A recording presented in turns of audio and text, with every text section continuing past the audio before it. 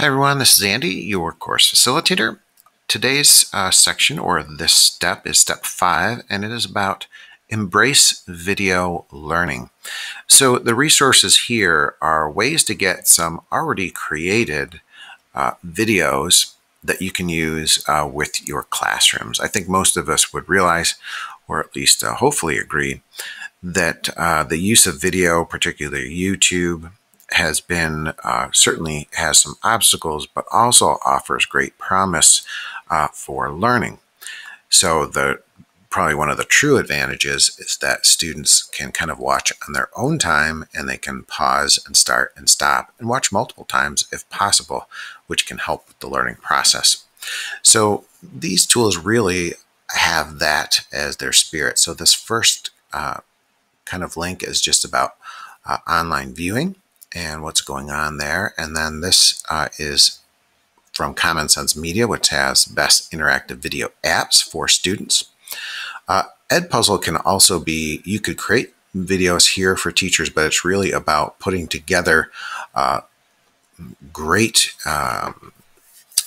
bringing YouTube videos in, embedding questions in it, and asking questions right within a video and getting the results instantaneously after the students have watched the video.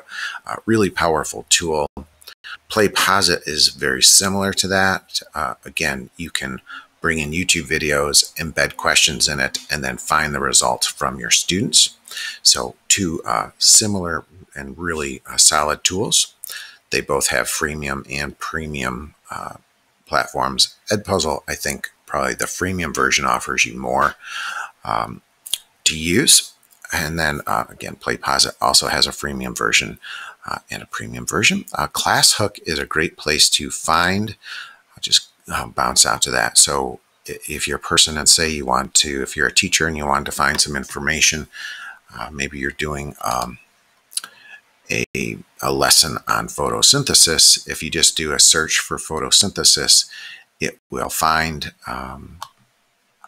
it'll find you videos that have to do with photosynthesis from like popular movies and TV shows. So it may show you something from the movie E.T. for just an example, and then you can link standards within those clips from YouTube. So it kind of takes the best of movies and that are already created and kind of links them to standards. So again, there's the freemium version. It's pretty reasonable, and you can use it for your classes.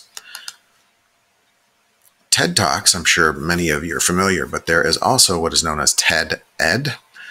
And TED Ed has a variety of great videos, but they've kind of bumped it up where they've created videos that teachers have narrated and put together, and then you can get content. So if you just click, for example, the Discover area, you can just click on Lessons. You're going to see a real treasure trove of some quality lessons that will allow you to also get students interacting, so they can write comments, and you can link it to your own site. So, and these are very well done.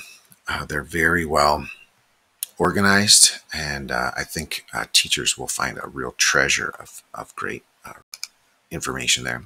Khan Academy has been around for quite some time now and has developed a true following. It's a great way to bring in videos that can be embedded. Flipgrid, if you're not familiar with that, this allows not only just teachers to create video, but then students can create videos back and have kind of an instruction.